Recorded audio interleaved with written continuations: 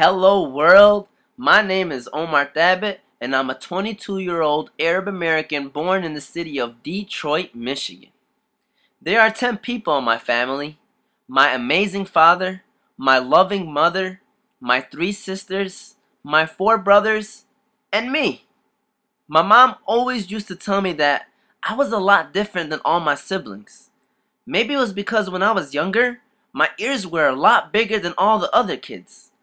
Forget Red Bull, those things gave me wings. But seriously though, the reason why I created this video is because of everything that is going on in the world today. And no, I'm not talking about the Kardashians. And no, I'm not talking about LeBron James' return to Cleveland either. What I am talking about are all these terrorists out there who are killing innocent people on a daily basis. And what makes matters worse, they're using my religion in vain. And we all know that leads to the labeling of everyone who is a part of that religion as a terrorist. Even if you're not a Muslim and you just so happen to be brown, you're still a terrorist. But I am a Muslim, and I know I'm not a terrorist. What you see on TV and the way we Muslims live our daily lives are two complete different situations. Just because you see Arab men on television carrying AKs around looking like they're about to blow someone's head off doesn't mean every Arab man is like that and lives life that way. I mean, it was just about a week ago, where I was tailgating with my American roommates and their families at the most beautiful campus the state of Michigan can offer, Michigan State Universities. But hey, I understand.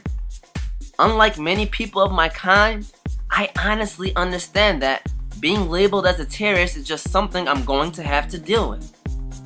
That's why while I was at college, I thought to myself, instead of complaining about it, why don't I do something about it?